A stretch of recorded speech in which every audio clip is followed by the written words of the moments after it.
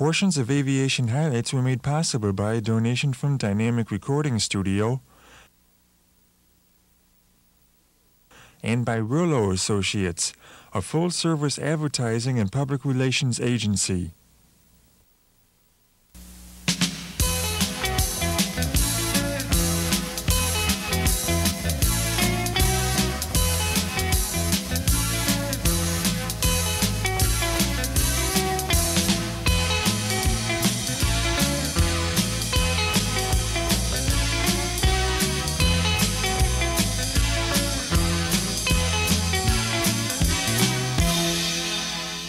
Hi, I'm Paul Pakusch. This is the July edition of Aviation Highlights, a monthly program about aviation in and around the Rochester area. You'll remember that last month we started a story about U.S. Air's Fearful Flyers program. Right now we'd like to start with Part 2. If you saw the June edition of Aviation Highlights, you'll remember that Carol Stauffer and Captain Frank Petit teach a Fearful Flyers program sponsored by U.S. Air.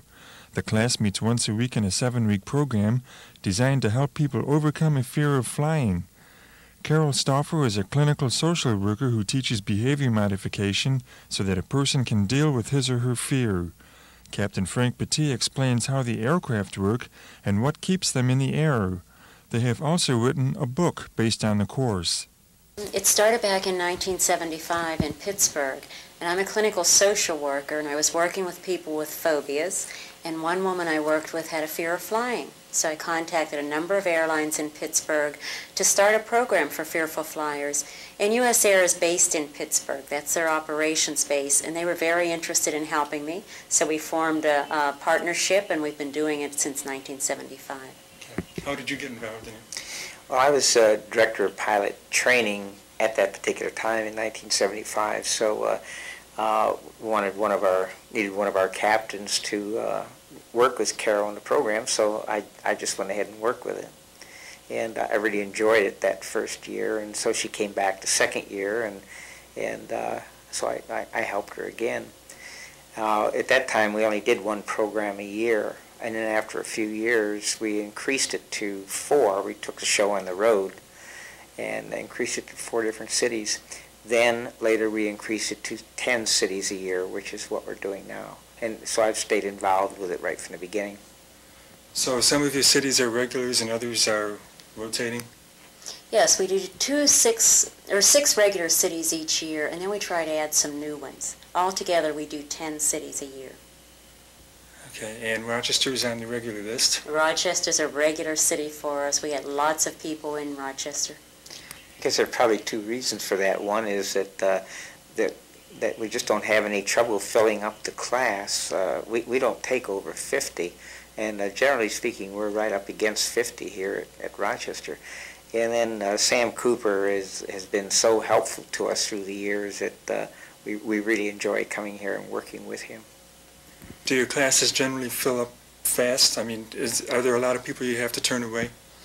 Well, it's estimated there are 25 million Americans afraid to fly. That's 1 out of every 6 adults. So yeah, we get big numbers in lots of cities. We turn people away in Philadelphia, sometimes in Pittsburgh. The first time we go into a city and do our first class there ever, it isn't usually a full class, because by the time you get the word out to people and they know that there's such a thing available, it takes some time. Okay, you mentioned these people who have something scare them. Are those people more likely to be scared by their own experiences or, say, a big national air disaster that happens to be in the news? I think that goes in both directions. People will be scared by even a neighbor telling them that they were scared in an airplane, something happened to them. Like a neighbor may tell them that they were on an airplane that was in turbulence and the airplane dropped 4,000 feet or something like that, even though that sort of thing isn't at all likely to happen, probably didn't happen. That still was enough to scare them. You ask about the accidents, recent accidents, does that scare people? Yes, it does, but on the other hand, people in our classes remember accidents from 10 years ago and sometimes 20 years ago. They don't have to have recent accidents to be afraid. Do you cover terrorism at all? To some degree, we don't. It's interesting that most of the people we get in the classes don't seem to worry too much about that. They're worried more about themselves on the airplane. They're worried about their claustrophobia. They're worried about the fact that they're not in control during the flight. They worry about whether they're going to have a panic attack and make a fool of themselves on the airplane. They're much more worried about that than they are as far as terrorism is concerned. And the other thing is, the things that we teach them during the program allow them to put things in perspective. And terrorism has to be put in perspective, you know, because you can have a terrorist that starts shooting up children in a schoolyard. And they're more likely to do that even than they are to terrorize an airplane. So how about some of the recent news events that have to do with planes falling apart in the sky, so to speak? Well, there's no doubt that the fact that there have been a couple of incidents where we have had structural failure in flight, there's no doubt that that has scared people. And we look at that just the way it is. We come back to the fact that really, even though there were two recent ones, there are very, very few cases of structural failure in flight. And most people now, because they talked about the aging aircraft, they're afraid it's because the airplanes are old and that the airlines aren't maintaining them properly. Well, this really isn't the case. And we're able to convince them that the airplanes are still being maintained very well. But because we have some of the bigger airplanes like the 747s that for the first time are reaching the point where they've had quite a few flying hours, they've been around quite a few years, and they experience what we call cycles, cycles of takeoff and a landing. And during each cycle, the airplane is pressurized and depressurized. And it's the fact that now these big airplanes like the 747, they're reaching the point where there have been more of these pressurization cycles that we've found that we do have to look at the airplanes more carefully in some areas than we were looking at them before. And maybe not just looking at them, but just going ahead and replacing parts where we really didn't feel we had to do that before. So there's never an accident happens that there isn't a good bit learned from it. And there is much activity, very expensive activity going on now because of the concern about the aging aircraft. And I think you're going to find that in the future, we're not going to have structural failures in flight any more than we have in the past. How could somebody get somebody else in the family to fly? Well, if they refuse to take your program Yes. or read the book. Well, I guess if they refuse to take the program, I certainly would buy the book for them, because I think that's going to give them lots of good information. We also have a relaxation tape that is very helpful. They can get that from us. I try to find out what they're afraid of, what's bothering them. You know, if it isn't a very severe fear, they just have a little bit of claustrophobia, there's some things you could do. First of all, I'd tell the flight attendant when I got on the airplane that I had a fear of flying. You could get them a seat on the aisle where they don't feel so closed in, a seat up near the front of the plane. But first of all, you really have to find out what they're worried about. And one other example of that is that people will say they're afraid to fly or they won't fly because they're afraid of heights. And one of the things that we tell the class members is that I don't know any pilot that isn't afraid of heights the way they're talking about. That's talking about looking out of a high bridge or a high building, or standing up on the roof painting it or something like that. I don't know any pilot that's comfortable doing that. But there is no connection between that kind of fear of heights and in an airplane. And so people get over that particular fear quite easily as they go through our program. And hopefully, reading our book, they will feel much better about their fear of heights. You've probably had a lot of experience flying jets. Do you go back before jets? Oh yes. I go back to before World War II. It's pretty primitive prop airplanes. DC-3s? Oh yes. Have you had any frightful flying experiences that you could pass along? No, as a matter of fact, I use this as a very positive thing in the program, because I tell people I've been flying for over 50 years. I have something over 23,000 hours of flying time. I have never been in what we would consider a life-threatening situation in an airplane. And I know thousands of pilots. I know very few who have. Certainly some going back to wartime, some maybe being stunt pilots, so where some actually were in a life-threatening situation in an airline airplane. But those are very, very few and far between. And so that is one of the things I think that really helps people, knowing that you could actually fly this long and never have a problem. And yet many of our fearful flyers think that they're in a life-threatening situation every time they're in an airplane. They really aren't.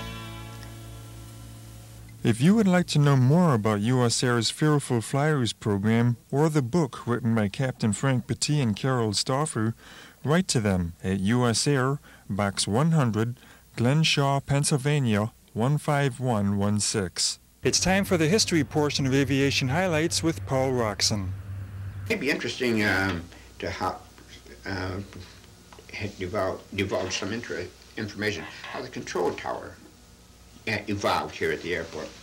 We had no control tower at all, and one night Clarence Robinson, who ran a flying service here, had a charter trip in his brand new Stinson. It was only 2 weeks old, and he was returning from Buffalo at night.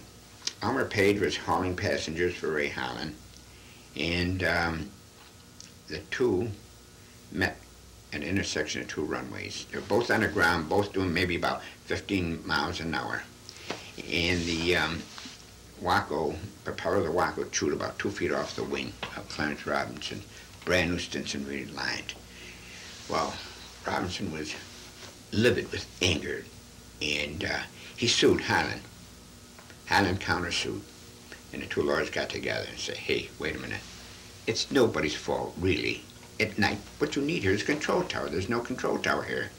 So the city immediately instituted proceedings for putting a control tower in operation, and it was at low, like a checking coop on top where the Weather Bureau is located at the present time. When all we had was a light, no radio, you had for approach, you had a green light if the coast was clear, a red light if you were to take it around again, or for red and alternate red and green light, if I remember correctly, you were to change runway. Well, this went on. It was sort of a haphazard type of an operation, and but that tower was used for about, maybe 15, 16 months, and then there was another collision.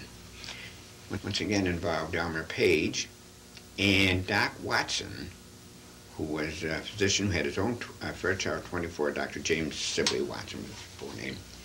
And it was nobody's fault, really. Elmer was given a green light to make an approach. The tower operator never saw Doc Watson because, look, you had there was a blind spot in that tower, and he never saw it.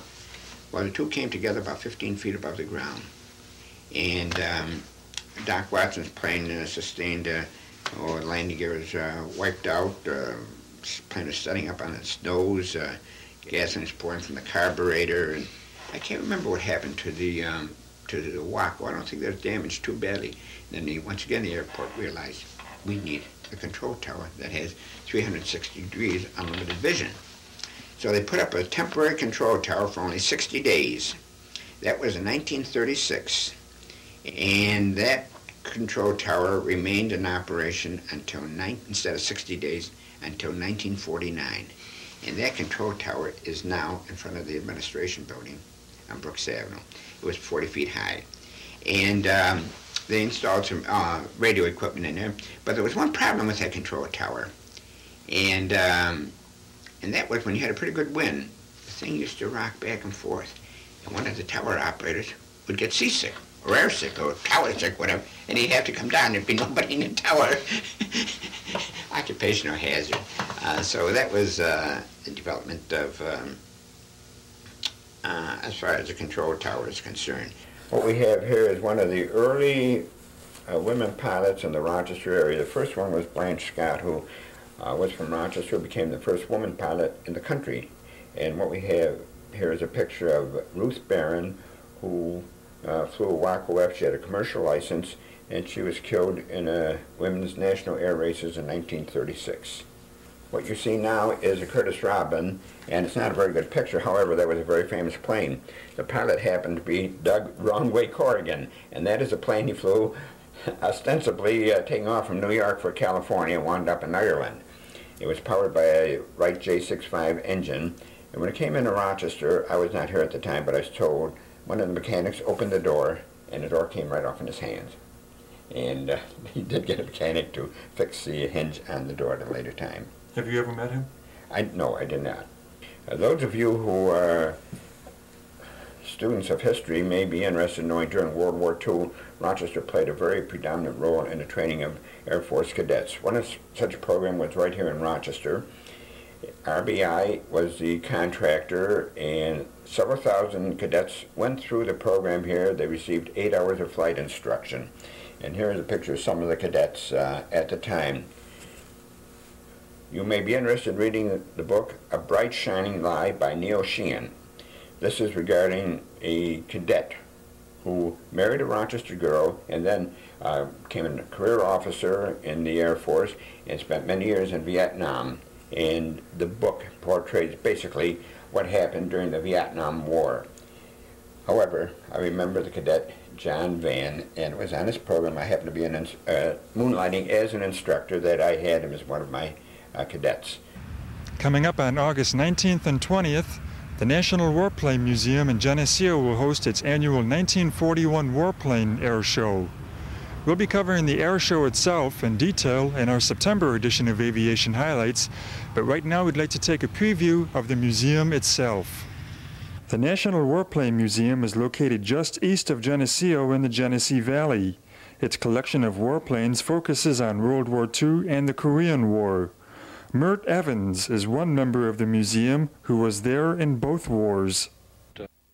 World War II, I flew 42 active combat missions with the 13th Air Force in a B-25. Then I transferred to 13th Air Force headquarters as a combat-trained pilot to take the staff out on missions, which we didn't get credit for. I think I got another 40 of those, but in doing this I had almost 600 combat hours in 42 missions and something like 1,800 hours in the B-25. So I know a little bit about it. In Korea I flew C-47s. We had 2 missions. One was to staff the 5th Air Force headquarters for service airplanes, and the other was a psychological warfare mission over Korea where we dropped pamphlets and fly over with loudspeakers and drop infiltrators back of the lines and that sort of thing at night. Well, I've been elected by the board of directors as the ambassador of the museum. And I do a lot of public speaking. I talk to Kiwanis units and things like that. We'll go out and give a little show and speak to them. So I'm the ambassador. Dr. Bill Anderson is a Geneseo orthodontist whose aviation interests fit right in with the theme of the museum. Well, I bought my P-40 back in 1969. At that time, we didn't have a museum. There wasn't any thought of it. And the museum came about approximately 6 years ago. Now this was an airport before that, right? Just a grass strip or something? Yes, it's been a grass strip for about 30 years. I'm on the Board of Trustees and I'm on the Executive Committee, and I'm also chairman of long-range planning. And I do a little flying too once in a while. It was an extremely humid and hazy day in late June when Dr. Bill Anderson took me up for aerial photographs in this plane.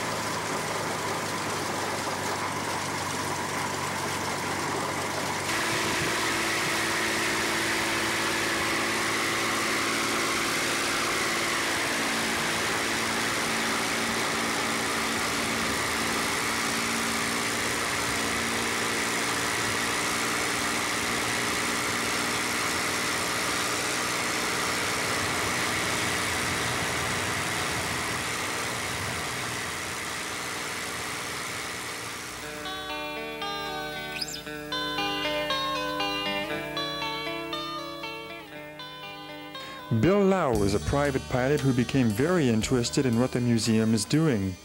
Actually, I've been interested in airplanes all my life.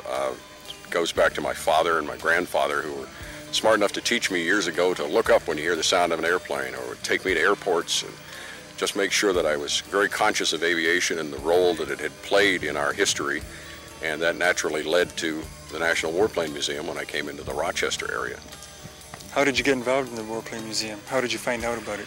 Oh, as a matter of fact, it was one of their shows that I came to some years ago when the show was considerably smaller than it is now, and took a look at the organization and said, this is something I would definitely like to be a part of, and signed up as a member, was an inactive member. In other words, I was a member, but I was not a direct participant in the operation of the museum until about a year ago. And a year ago, it sort of got out of control. I got to be a tour guide first, and since then have become one of the air show announcers, and also run the membership committee for the museum. Owen Hughes painted the nose art on Fuddy Duddy, the National Warplane Museum's B-17 bomber. And this is what I used to do during the war, was painting the pin-up girls on the B-17s and B-24s and patches on the pilots' jackets, and all the artwork was required. It was not really my job because they didn't have a job for an artist, but since I did this work, this is all they gave me to do. Morale booster thing. These are some photographs of last year's air show.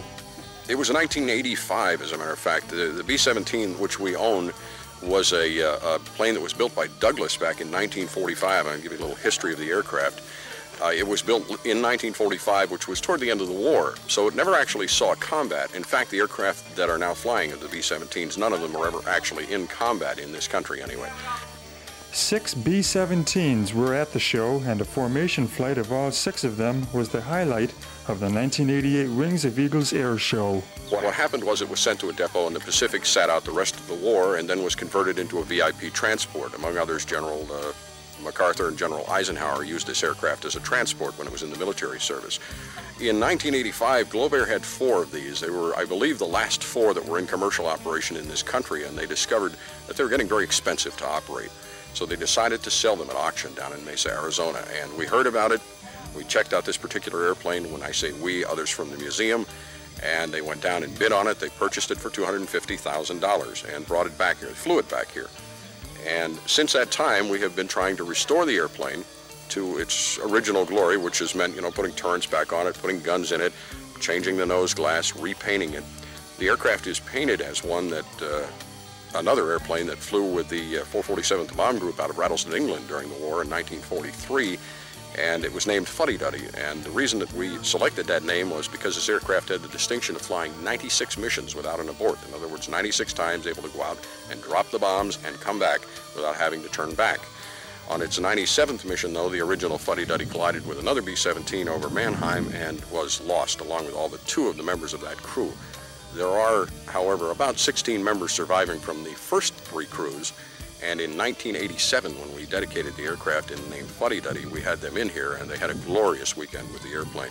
I might also mention that Dominic Zapparo is one of the original crew members from Fuddy Duddy, happens to be a member of our museum, lives right down in Leicester, right close to the museum, and that also is partly how we came to choose the name Fuddy Duddy for our aircraft.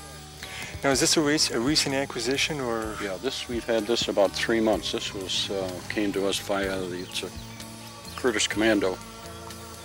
C-46 came to us via the Smithsonian, which is on loan from the Smithsonian on an indefinite term, and is an airplane that right now we can't fly. It has to be on static display because those are the rules of the Smithsonian. Can you describe some of the other planes you have here at the museum?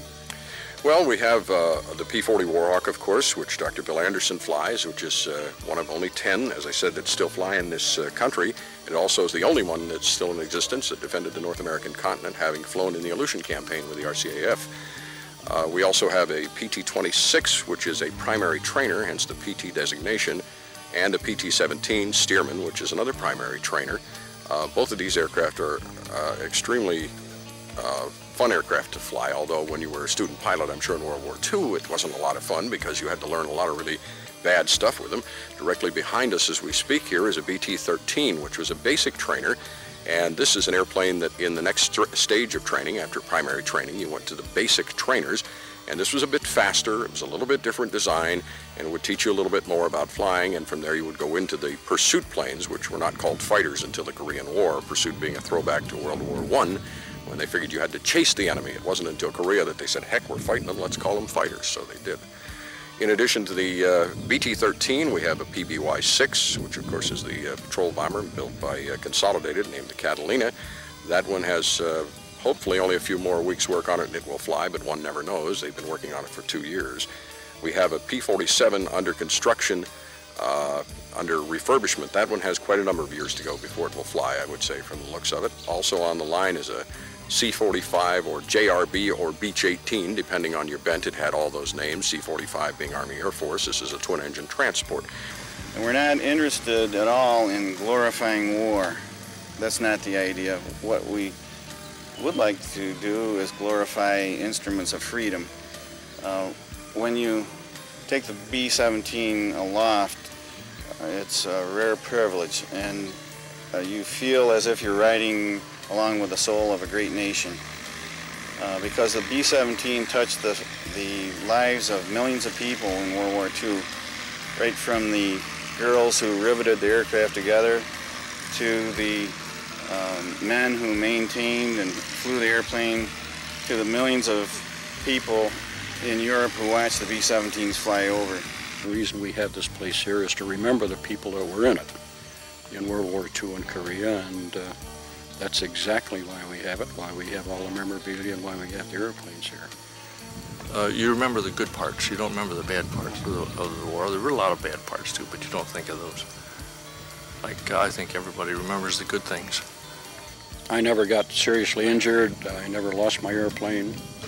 I lost some of my friends in missions, but I guess I was lucky. I came out without too many scratches. And after 40 years, you kind of forget a lot of the bad stuff, you know? Only in fairly recent years has there been a move now to preserve them, especially in flying condition. That's another thing that's unique about our museum, I think, is that we preserve them with the goal of flying them. A lot of people say, oh my gosh, you shouldn't fly them because they're priceless relics. If you break them, they're irreplaceable. I don't think people can really appreciate a vintage aircraft unless they see it in its element, which is, of course, the sky. On the ground, they're lovely to look at, but they were meant to fly, and not to fly them, to us at least, seems almost a crime. So the air show seems to keep getting bigger every year. Oh, yeah. What do you have planned for this year? This year is going to be as good as last year, even better, we hope. We're going to have 3 of the 4-engine airplanes that fought in World War II here at the air show, B-24 and a British Lancaster, and currently 7 B-17s. On the weekend of August 19th and 20th, the National Warplane Museum will hold its annual 1941 Wings of Eagles Air Show at the Geneseo Airport. The Rochester Pilots Association will have a free aviation movie night on Friday, July 28th. It's at the Air Park Great Life Health and Fitness Club, 1250 Scottsville Road, and starts at 6 p.m. The movie to be shown is The Great Waldo Pepper. On the weekend of July 22nd and 23rd, there will be a fundraiser for cerebral palsy. Plane rides will be available at Will Air West for a donation to cerebral palsy. Will Air West is part of Hangar Number 3 on Scottsville Road. That'll do it for the July edition of Aviation Highlights. I'm Paul Pakusch. Join us again in August for another edition of Aviation Highlights. Portions of Aviation Highlights were made possible by a donation from Dynamic Recording Studio and by Rillo Associates, a full-service advertising and public relations agency.